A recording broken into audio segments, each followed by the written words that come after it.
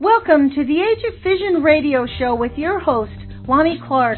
We stand together and accept we now live in a world transformed by the nuclear industry. We expose and confront the intentional neglect and disregard for life on our planet by atomic energy. Consider social engineering programs who view our bodies, minds, and souls as assets on a balance sheet. We discuss vital current issues, interview activists, and engage our audience in an effort to allow all voices to be heard. We encourage our listeners to reclaim their power and their courage to take action to save our planet from the ravages of greed and indifference. Every voice matters.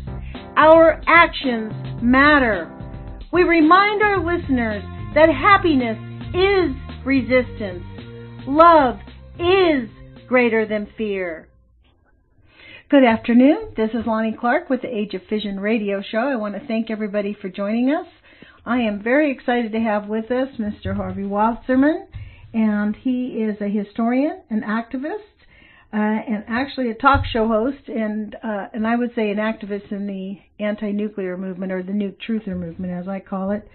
He is also the author of a new book called The People's Spiral of U.S. History.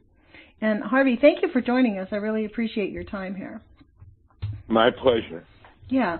So I want to ask you, because I have this particular interest in the nuclear denial, because I am completely dumbfounded. I was like most Americans. I came in, I thought our government was handling nuclear waste. I thought it was no problem. After Fukushima, I even believed Barack Obama when he said everything was fine. And I only found out like a year afterwards that things weren't fine. And then I started getting involved in, after about 2 years, I ended up with this radio podcast, and I started doing further research. And I've discovered that there's almost like a blanket nuclear denial about the harm that nuclear causes the planet. And in fact, in the climate collapse conversation, nobody discusses the effects of nuclear contamination on the climate. There's barely no conversations on that. So that's one thing. And then the other part of that is there is very little youth involved in this. Most of everybody that we talk to are older people. I myself am 64. Almost all the activists are older people. You're a talk show radio host. You're out there. You've been an activist for a long time. Do you have any feel for why that is and how we can break that model? Well, the nuclear power issue is a generational thing. It came to life here in the U.S., the No Nukes movement, in the 70s. And, you know, it's a lot to learn. It's complicated. And we're really down to not fighting new nukes. The idea that they're going to build new nukes is ridiculous. It's just not going to happen. They're too expensive. They're too slow to build. And they're too complicated. It's just, you know, so I, of course, oppose new nukes, but I don't spend much time on it because these guys are just blowing smoke, as it were. So the younger generation doesn't really relate to the nuclear issue the way they do to global warming. Yeah, but this is my point. The climate issue. The global warming, I really believe that you can't tell me that 80 years of nuclear contamination and ongoing contamination is not affecting the climate collapse. I mean, there is no way that nuclear contamination is not affecting the biology of this planet. And so the fact that it's not even part of the discussion, and I understand that the younger people weren't part of the implementation of nuclear power plants, but, you know, we do have these SMRs that they're trying to sell us, which are, again, a dead end. SMRs are the small modular reactors, which the Navy and the Army are definitely building. They're putting them up, and there is one being built in Utah, so that they are doing them. They're moving full steam ahead. But the conversation about every time we talk about nuclear, most of the time it's about the cost and how it's breaking the bank. And in fact, that's the conversation I got into with the Natural Resource Defense Fund when they were lobbying along with the nuclear industry to keep their leaking nuclear power plants open so that the NRDC's goal of closing down coal could be accomplished. Like, they were completely exclusive to the idea that it is part of the contamination of our planet. I mean, we have massive amounts of birth defects, autoimmune diseases, diabetes, schizophrenia. All these things are caused by nuclear contamination. And yet, you go to your doctor, they will never tell you that. Right, but you've also got other things coming in like 5G, GMOs, and things like that. So the problem that we have with the nuclear issue is that the number one item, the number one agenda item that we have is to shut the operating reactors. And so there's 96 commercial reactors that are licensed to operate in the United States, and all but one of them is more than 30 years old. So, and even the one that's not 30 years old, Watts Bar, they were building for 30 years. So, but effectively there are no new nuclear plants under construction, except for Vogtle in Georgia, which is a catastrophe in every way, shape, and form. And is going to cost them close to $30 billion. And we did shut the two. We stopped the two in South Carolina. So it's very unglamorous and really hard to get your head around to try and shut operating reactors. In fact, I have a problem here in California where there's two reactors at Diablo Canyon, and the deal was cut to shut them in 24 and 25. But I'm getting, there's a group here in Southern California, also, like an AARP group. I mean, older people generally that are trying to shut these two reactors. But we always run into people. I even had a former U.S. senator tell me that they've already been shut. I mean, she was completely wrong. So it's treading water to get people focused on closing down operating reactors. And then you have these clowns running around saying that, nuclear power fights global warming and then it's a zero emission, which is a complete lie. But it's hard to combat that, and it's hard. It's not sexy. It's hard to really get people excited about it the way we were excited about stopping nuclear construction, which we were very successful in doing. Right.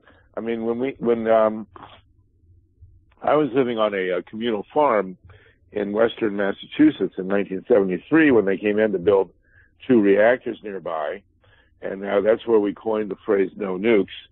And we were able to get a movement, and we had people getting arrested and mass demonstrations and all that stuff. And at the time, Richard Nixon said there'd be 1,000 nuclear power plants in the United States by the year 2000. So in the year 2000, there were 104. So we were pretty successful. Unfortunately, of course, all it takes is one nuclear plant to wipe out millions of people and trillions of dollars. And we're in that position now. The plants that we couldn't stop, including Diablo Canyon, are positioned to inflict apocalyptic damage. That's true. And anybody who, for example, and if you really want to see a graphic exposition of what can happen with the nuclear industry, people should see the feature series on Chernobyl that was run. I think it was HBO did it. I mean, it's incredibly powerful. Yeah. Very, very widely watched, by the way. Right. And so we live in terror of these continuing reactors, but it's hard to get people. First of all, it's very, very hard to shut an existing power plant. Well, I don't know what yours is like at Diablo Canyon, but the one up here in Columbia Generating Station sits on the Hanford Reservation, And they discovered, the Physicians for Social Responsibility did their own study because there had always been rumored that it was sitting on active earthquake fault. Turns out it's surrounded by active earthquake faults, and it's only 11 miles away from Hanford, which means if we even have a mild nuclear meltdown caused by an earthquake, Hanford is going to have to be evacuated. And Tom Carpenter from Hanford Challenge agreed with me that we could potentially have one of those tanks explode and we'd have a fire for 750,000 years that would contaminate the entire northern hemisphere. Now, when I found that out, I got active with a group up here in the Northwest to try to close down the Columbia Generating Station, only to find out that it's a consortium of 57 utility companies. I mean, you can't, they all have to agree to close it down, and they're all pro-nuclear, and so you can't even get in to see the Bonneville Power Station, which is the people that are kind of overseeing the consortium. They really, literally will not even make appointments with you. So it's a really difficult challenge, as you say. How did Diablo Canyon decided to get closed down? If you don't mind bringing our listeners up to speed on that one. Well, what happened is that there was first of all, Diablo Canyon is in California, right? So we had 10,000 people arrested there. Oh. You still commonly meet activists here of a certain age who were arrested at Diablo Canyon, including me. I was arrested there. I didn't live in California at the time, but I was arrested at Diablo in 1984. I spent 3 lovely nights in the San Luis Obispo County Jail, and it was a rite of passage in the 70s and 80s to get arrested at Diablo, The bottom line is that they're losing money there. That's the one thing that's really working in our favor. I start to talk, as you just did, about the dangers of Diablo, which is surrounded by earthquake faults. It's 45 miles from the San Andreas. Right. There was just a 7.0 at China Lake, which is less than 200 miles from San Luis Obispo. Oh, I mean, if that quake had hit at Avila Beach instead of Ridgecrest, LA would be a smoldering ruin. And the fact is that you can talk about Hanford, but if Diablo goes, God forbid, the cloud comes into Los Angeles, and that's it. But I hear what you're saying. It's really more of the way to get them closed down is to talk about the cost. I know it. I have an activist friend, Nancy Newell, up there in Portland.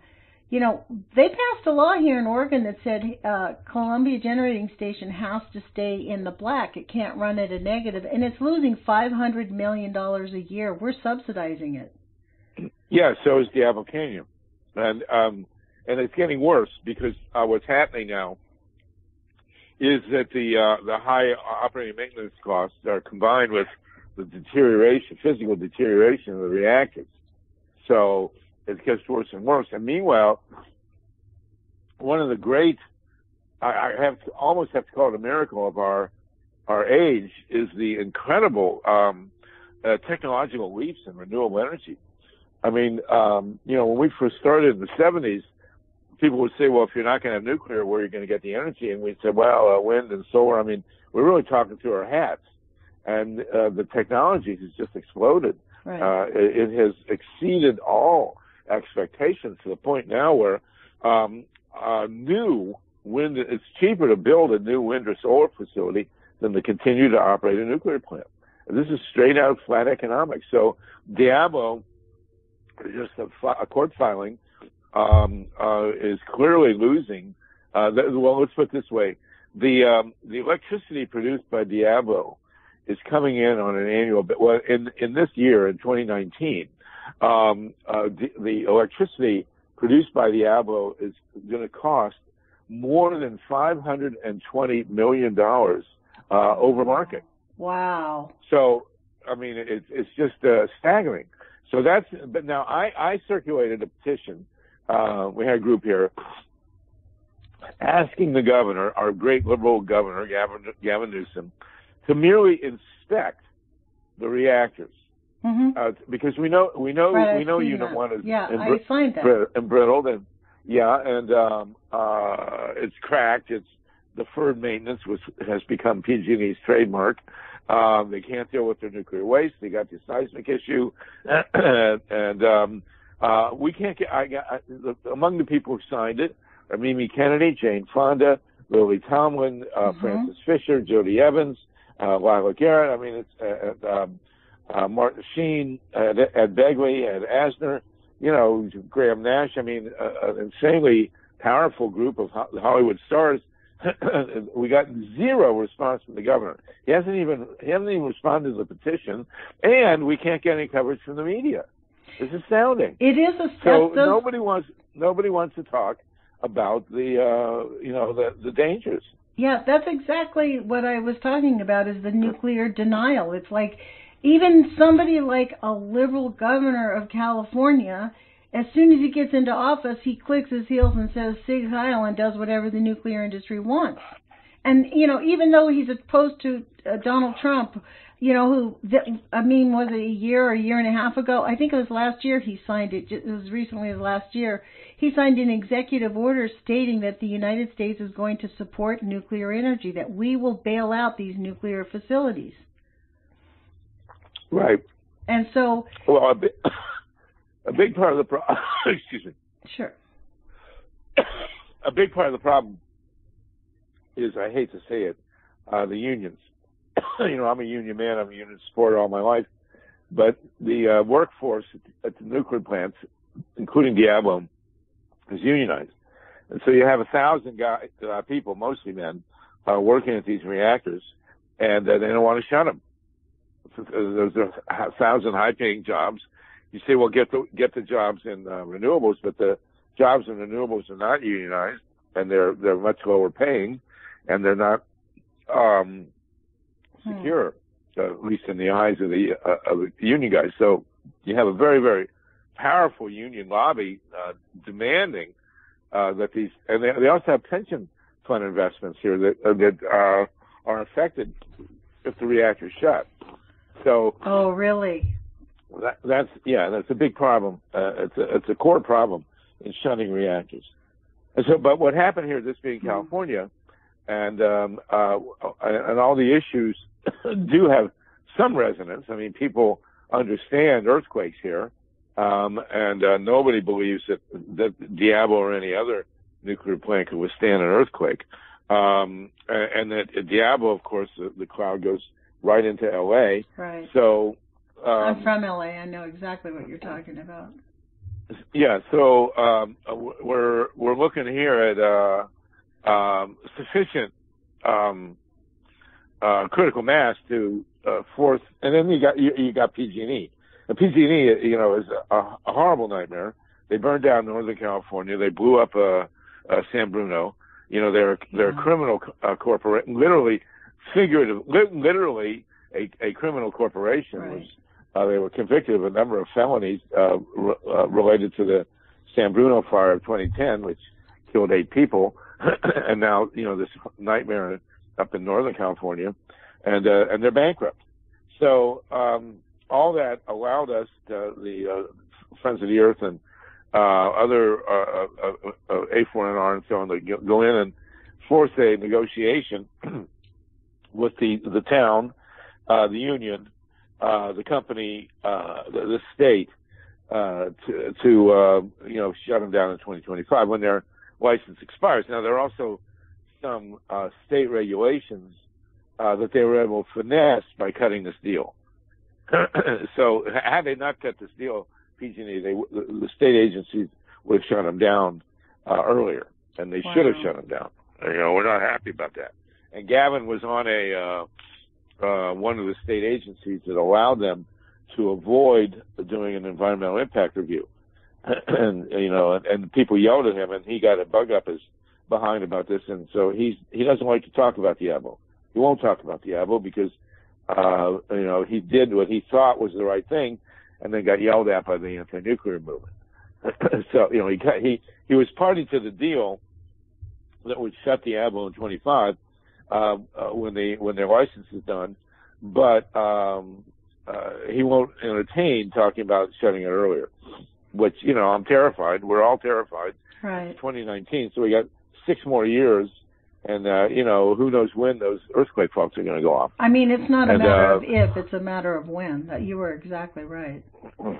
So what's happening now is we have discovered one of the groups that was a party to the deal to shut down in 2025, a group called Alliance for Nuclear Responsibility, has a very good lawyer named John Giesman, who was involved in the Public Utilities Commission, under Jerry Brown.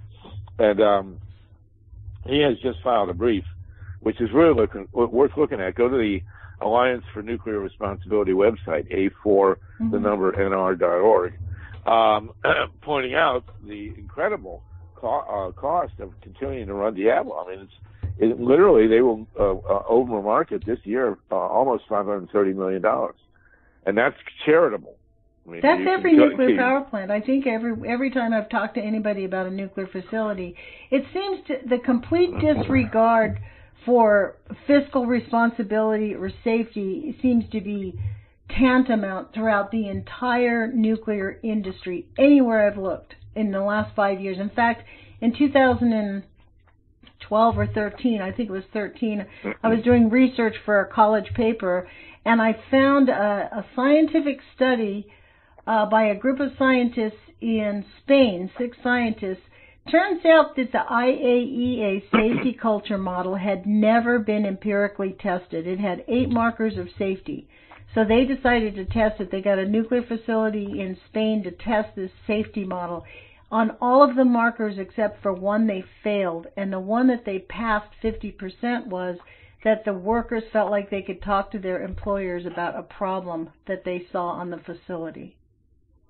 Well, that wouldn't be true here in California. I mean, you have a situation at Diablo where, the NRC has site inspectors at every reactor. And the site inspector at Diablo wrote a memo saying, listen, I don't think that this plant can withstand a credible earthquake. That's awesome. And they totally trashed the guy and sent him back to North Carolina or back east. And then he's gone. He's no longer with the NRC. So they basically got rid of somebody who was doing his job accurately. Exactly. Wow. Because they can't handle, the reality of it. Do you know if the safety inspections at Diablo have been reduced since Trump has? I know that on at the Hanford and all the legacy sites, the Department of Energy is now preventing the national, I think it's called the National Defense Oversight Board, from going onto the legacy sites without permission, and the employees are no longer allowed to talk to them.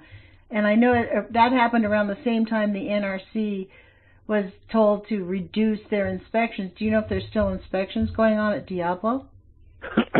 Whenever an inspection comes up, a periodic inspection comes up, the company asks the NRC for a variance or a waiver. Wow. And the commission does. I mean, there's a guy in Michigan, Michael Keegan, who tracks this stuff, and the commission. There are 5 commissioners on the NRC, and the way it's set up is that the president appoints the 5 commissioners approved by the Congress, and when you have a Republican Republican president, you have 3 Republicans and 2 Democrats. When you have a Democrat, there's 3 Democrats and 2 Republicans. That's how we wound up with Greg Yasko for a while under Obama. And they forced him out because he actually did his job. Right. And so, like Michael Peck. So, the commission, which was always a rubber stamp, has even less credibility now than ever. Wow. Well, listen. So they're not. So the deal at Diablo did involve the town, the union. It was a complicated deal, but a good deal. And one of the great things, and to a certain extent, I supported the deal as an interim step to a quicker shutdown. Mm-hmm. And now because of the changed economic situation, and this is critical, A4NR, which was a party to the deal, is now asking that they shut earlier, which was always, allowed. And the reason is that not only is the power from Diablo insanely expensive, but it actually is detrimental to the grid because, as you know, a nuclear plant is either up or it's down. It's always that if it's operating, it's going to be operating, to put large chunks of electricity on the grid. But the grid demand is fluctuates, just like anything else. And so when you have this lump of power from Diablo on the grid and demand sinks below what the grid is putting out there, they shut down the wind and solar facilities. And so we're continually having situations where when demand drops, they because all this power from Diablo is out there, they're forcing these wind and solar plants to turn off. Wow. It's ridiculous. And so this whole crap that's being pushed by these clowns that nuclear power somehow fights global warming is completely wrong. All nuclear plants emit heat, they emit carbon, and they emit radiation. And not only that, they use a lot of fossil fuel after they're finished because it takes a lot of fossil fuel to maintain and deal with, the ongoing issues of maintaining them. It's from cradle to grave. To create the fuel. Right. The enrichment. So cradle to grave, they're completely not green at all. So. Well, exactly. Well, you guys have been listening. This is Lonnie Clark with the Age of Fission radio show. I want to remind you, and my guest today is Harvey Wasserman. Harvey has a website, and I forgot to mention it at the beginning of at the top of the hour. It's called Solartopia. I encourage everyone to go there. I'll have a link of all these things in our podcast notes, and that's where you can find his archives to his radio show. So I strongly suggest that you go there. And Harvey, I want to give you a little bit of time to talk about your book, The People's Spiral of U.S. History. Right. So this is a book I've been working on actually for 50 years. When I was a grad student of history, way back in the late 60s, I came across a book called The Contours of U.S. History, Contours of American History by a professor named William Appleman Williams. He was at Wisconsin. And then, of course, I read Howard Zinn's great stuff. And I came up with a theory. Well, it was William Appleman Williams' theory that American history goes in cycles. And I worked with it and have turned it into something a little different. But I think, and I actually corresponded with Professor Williams about it. I actually have an archive at the University of Massachusetts, and I have his letter in it, along with a letter from Howard Zinn. And so I find over the past 50 years, I taught at two colleges in Central Ohio for 14 years, this idea that U.S. history can be dissected into 6 easily understood cycles. And I also came to believe, and very strongly do, that actually American democracy derives from the indigenous. There were no countries in Europe and no move for democracy that had anything was anywhere tangible on a scale or depth that we saw in the Iroquois Confederacy. The Iroquois Confederacy was a congress of 5 tribes in what's now upstate New York, stretching from Albany across to Buffalo. It was the Mohawk, the Oneida, the Onondaga, the Cayuga, and the Seneca. And they were always at war. And then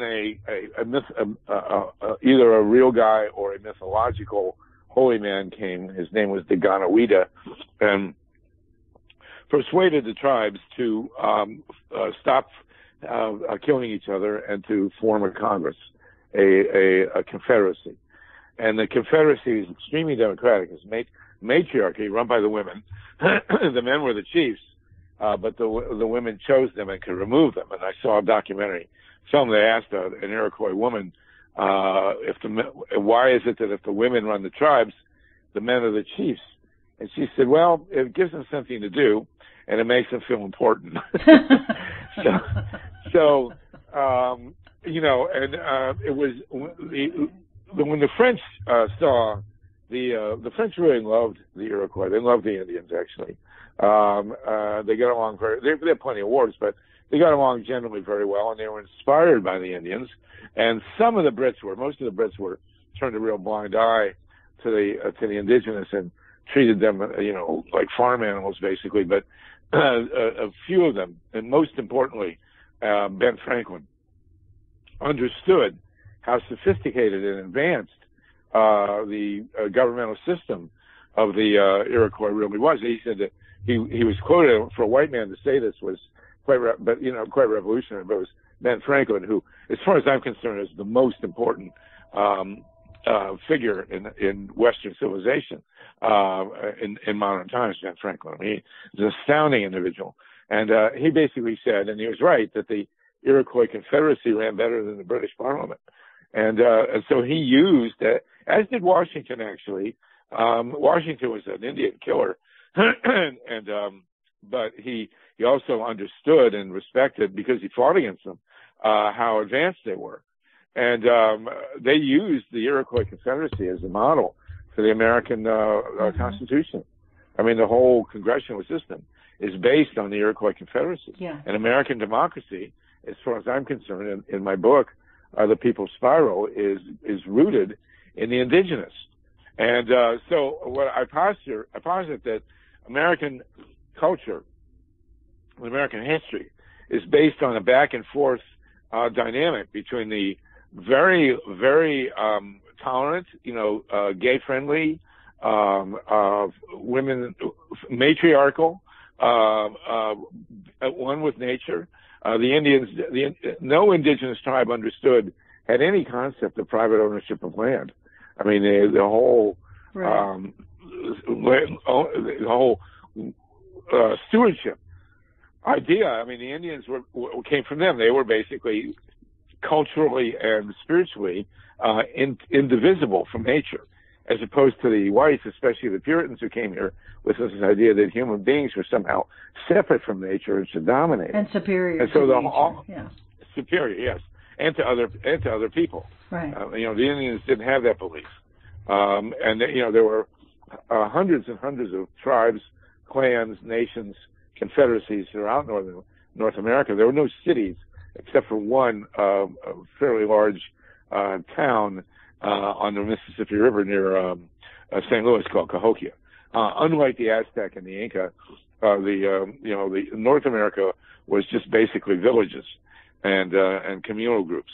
So the idea of my vision of American history in The People's Spiral is that it's a back and forth dynamic between the indigenous and the Puritans, who are male dominated, technological. The Indians did not develop advanced technology because they didn't believe, they had no sense of dominating nature. They were master agrarians. I mean, nobody was better farmers in the history of the world than the indigenous. Right. And you had communities, villages in the Iroquois country where they had 6 square miles of corn. I mean, and also they also had different kinds of corn. It wasn't just like one type of corn. There was like a lot of different kinds of potatoes and a lot of different kinds of corns that have just gotten homogenized in the modern era for simplicity's sake, so that they could mono farm or right. They also didn't keep animals. Right. They manipulated the forest. They actually got rid of the trees. They girdled the trees that they didn't want, and they promoted the trees that were productive for fruit, for vines, for medicine. Aspirin comes from willow bark. Right. The whole medicinal range they had was all plant-based. They did practice abortion. Women, as I say, dominated the tribes, and I'm not going to say it was paradise, but they had plenty of wars and things like that.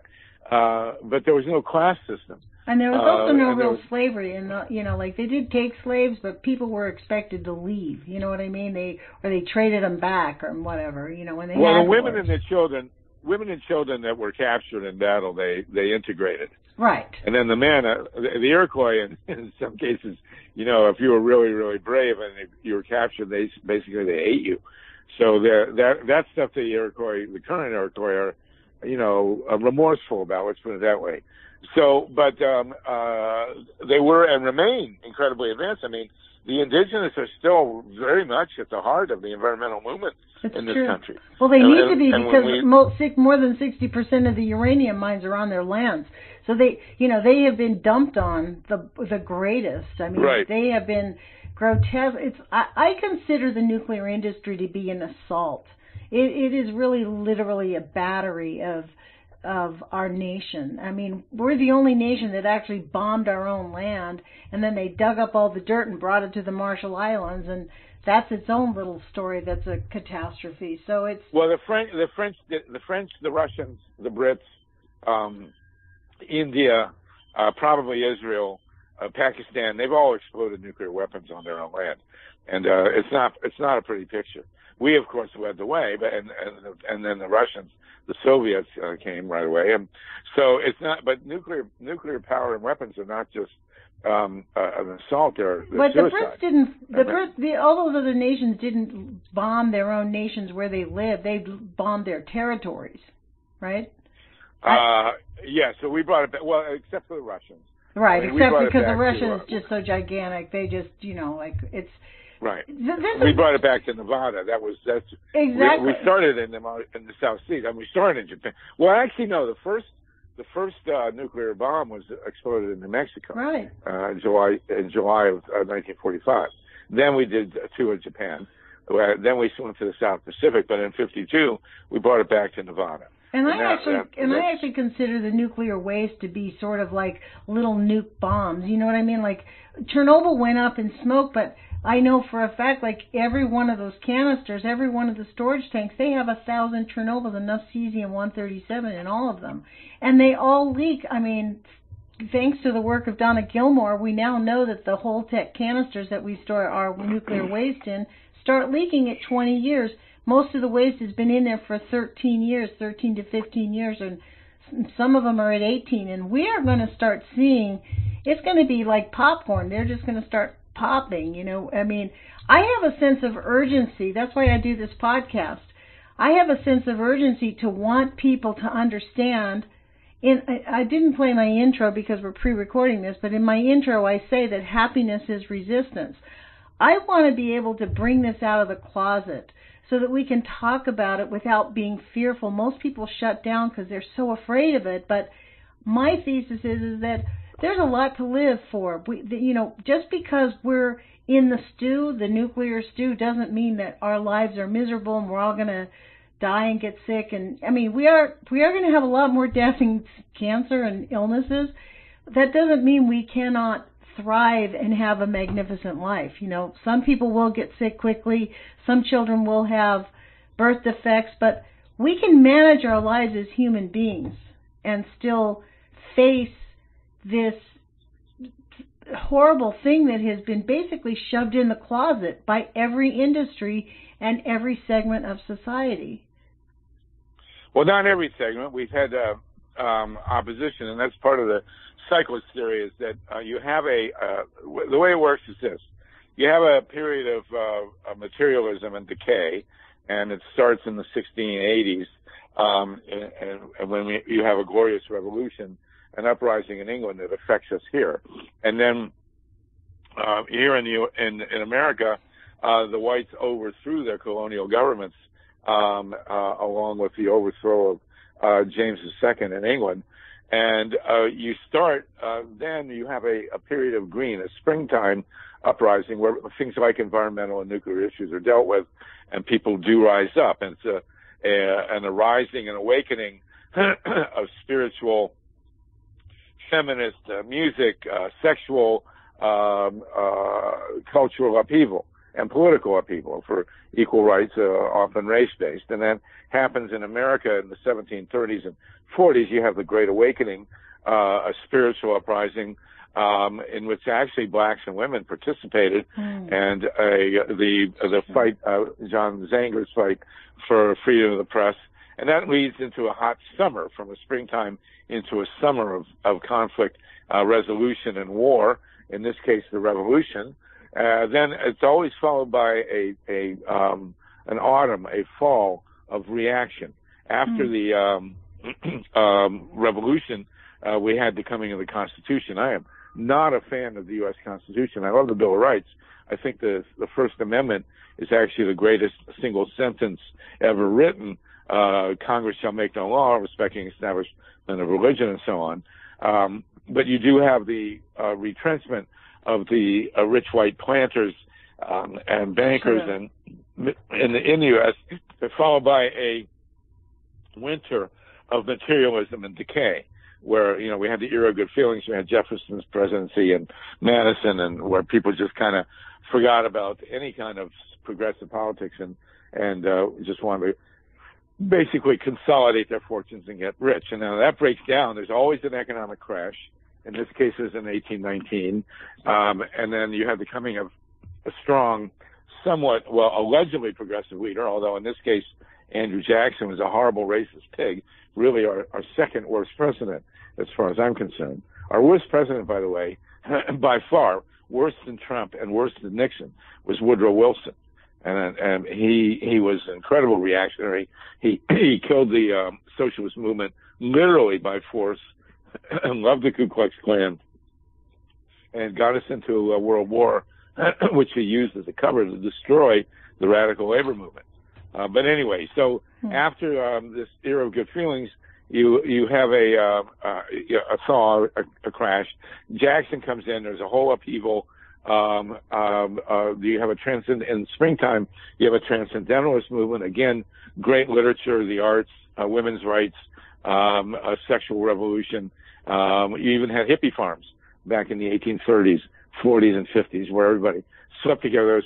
There was one hippie farm where the guy who was sort of the principal figure kept a written log of everybody who slept with everybody.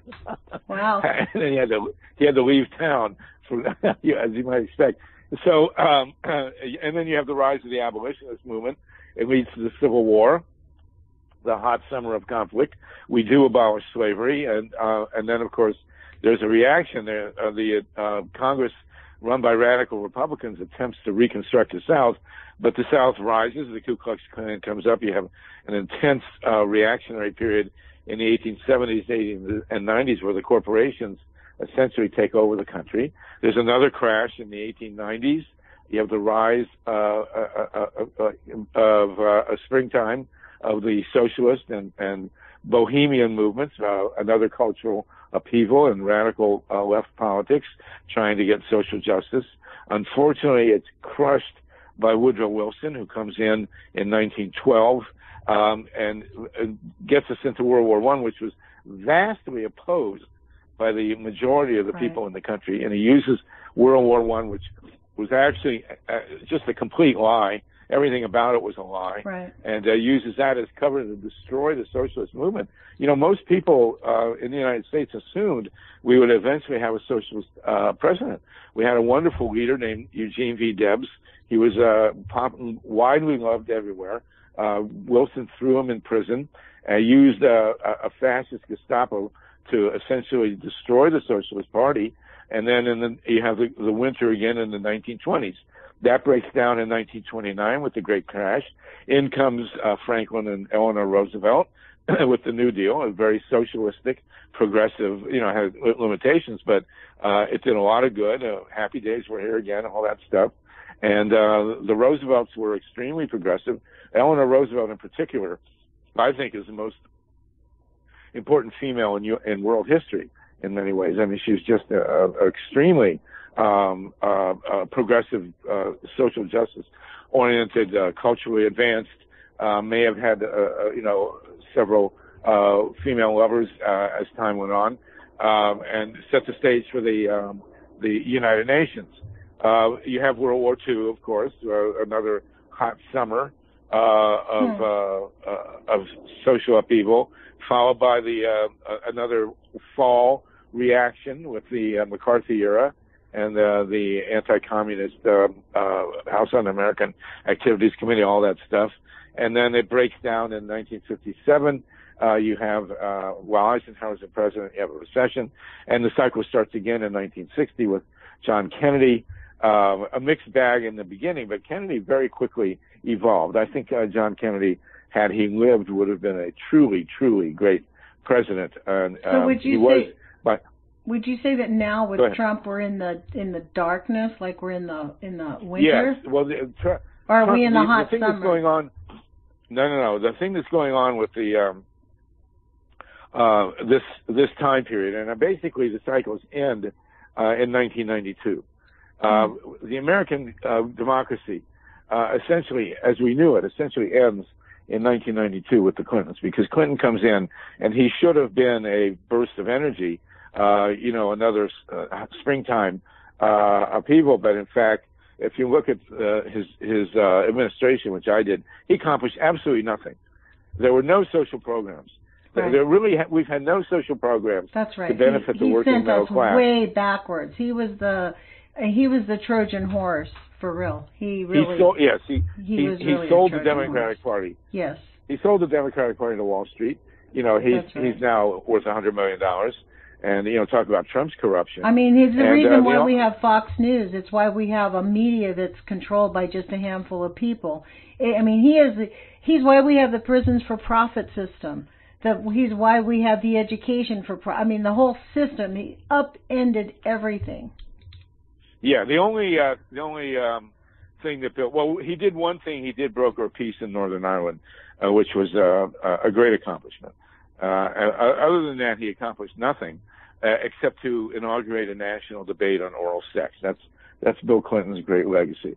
And then, of course, in 2000, the election was stolen, and the corporate Democrats said nothing. I mean, basically, what happened in 1992 is that the Democratic Party was sold to the corporations. Right. Whatever oppositional energy was involved with the Democratic Party disappeared with the Clintons. Yeah, you want to make Democrats mad. You start saying that the Democrats of today are Ronald Reagan Republicans, to be honest. That's how I feel about them. They are. And yes, I've gotten some horrible flack from people. I'm a very big supporter of Bernie Sanders. I think that he could right the ship if the DNC would allow him to win the primary. I mean, but I'm going to vote for Bernie, but I am not under any illusion, and I'm not. Like I say, happiness is resistance. I am not going to let them destroy my happiness because the fascists control our nation. Well, you got to remember also that Bernie is really just a New Deal Democrat. I mean, he calls himself socialist, but he's really not. That's right. And his politics are not particularly. He's a Democrat. Actually, he's what Democrats used to be. Like for real. Well, he's from the Democratic wing of the Democratic Party, which was Paul Wellstone's phrase, the senator from Minnesota. And I knew Paul Wellstone, and I happen to believe that it's very high likely that he was murdered. I mean, one thing about this, I agree with you. This book, I have at the end of the book, I have a section called Conspiracy Theories and Actual Conspiracies. And the reality is that every war that we've been in, the Mexican War, the Spanish-American, the First World War, the Second World War, the Korea, Vietnam, Iraq, all based on lies. All wars lies. We were never attacked. That's right. But even being attacked and creating a war is a lie. Like, all wars are lies in my view. I'm very much, I think wars are lies. They destroy culture, period. That's the goal of war. And make war profiteers very, very, very, very, very rich. Well, they take the progressive energies of the awakened springtimes and turn them into armed conflict. Right. And then, there are allegedly some steps forward. I mean, during the Civil War, we did actually abolish chattel slavery, and it was a big deal. And, unfortunately, the two seminal presidents that we look to, Lincoln and Kennedy, did not have second terms. So, it's, unlike Franklin Roosevelt, we can evaluate Franklin Roosevelt. We knew who he was. We knew what he did. We knew what he believed. You can't do that for Lincoln and Kennedy.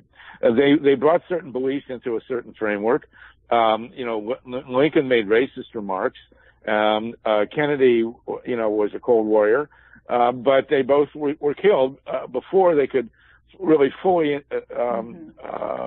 put into effect their evolutionary beliefs. And the thing about both Kennedy and Lincoln is that they were extremely intelligent, and they did have the capacity for growth, unlike, say, Lyndon Johnson or even Bill Clinton. Right. I mean, Clinton, there's no evolutionary movement from Bill Clinton. He should have resigned immediately when the Monica Lewinsky thing broke. Al Gore would have been president, and we would have never had George W. Bush, and probably not the Iraq War. It was all, and Clinton's impeachment was all about him. Al Gore gave us George Bush anyways. He didn't fight. So, you know what? Exactly. You know what, Harvey? We are at 52 minutes. I think we should be ending here. I hope you will be kind enough to come back and visit our program again, because I really would love to talk to you about the Weapons in Space program. And, Carl Grossman wrote a book called Weapons in Space. And this whole thing that Donald Trump created the Space Force is a misnomer. It's a complete lie. It's an agenda that the U.S. military has been implementing for a long time, and he's rolling it out. But I'd love to have your take on that. But we are running short of time, and so I really appreciate you coming with. You can find my People's Spiral of U.S. History on my website, Solartopia.org. I've sent you a PDF, and I look forward to your review. And we can talk about the spiral of history, because basically the U.S. went brain dead in '92. Essentially, the spiral stopped, and we are now completely integrated into the global economy. And thankfully, there are some countries that are making progress where we stopped. Germany, the world's fourth largest economy, is going 100% post-nuclear, right, with renewables, and Denmark, other countries. And America's quickly falling Rica. Behind because of it, too. Harvey, if you don't mind, I will put the link to that PDF in the show notes, on the podcast notes. Would you mind if I did that? Well, why don't you take a look at the book first and review it, and then do that. And I will definitely put the link to your website in our show notes so people can find you and start listening to your podcast, because your podcasts are really extremely informative, and they're inspiring. They help people get the courage up to start getting active, because that's what we need. We need our listeners to take action on their own. So, well, all the podcasts are at prn.fm, progressiveradionetwork.fm. And you can go there. I've done several hundred of them. I know. And you can go there and listen very easily. Perfect. Well, thank you, Harvey, for joining us. And to my listeners, thank you for joining us. And as I say, put your courage feet on, and we will talk to you next week. Thanks for joining us, Harvey. Thank you. Thanks for having me. Thank you. Talk to you next time. Bye-bye. Okay, take care. Bye. Thank you for joining the Age of Fission radio show with your host, Lonnie Clark. We'll be back next week to bring you more information about the nuclear industry and the harm it's causing our planet and humanity. Find all of our podcasts on Spreaker.com or on YouTube at Nuts for Art, NUTZFORART. Thank you for being part of the solution.